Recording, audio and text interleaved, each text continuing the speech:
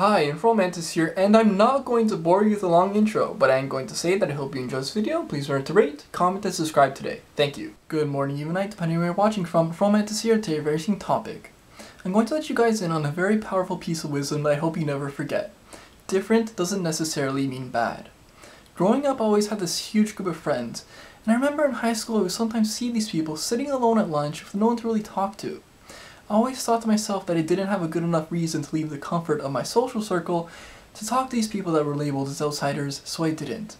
And looking back, I really wish I did, because these so-called outsiders and these so-called people that don't have friends have had the biggest and best impact on my life. And in today's video, I'm going to discuss how.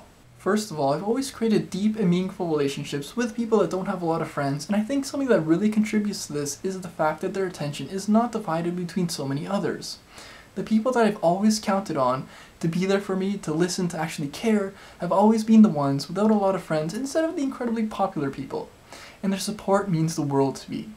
So if you're looking for someone that you can always turn to, consider befriending that person that always eats alone at lunch.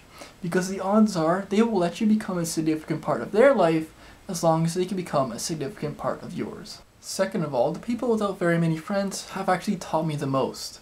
Sometimes people are labeled as an outsider simply because they're different from the average person. By learning to accept this difference, I've also learned to become more understanding and open-minded. This has really opened up the world to me because I'm so much more willing to try new and exciting things. And lastly, befriending someone who has been labeled as an outsider has really given me an opportunity to figure out what actually matters to me. Who gets to decide what's different, and who gets to decide when different is bad? These decisions should come from you, and the only way you can make an informed decision is by giving difference a chance. Guys, believe me, if you talk to a person that eats alone at lunch, you'll be shocked at how strong of a bond you can have with them. You'll be shocked at how much they can teach you, and you'll be shocked at how much you can learn about yourself. So why don't you give them a chance to actually show you who they are.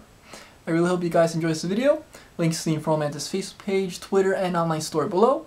InformalMantis out.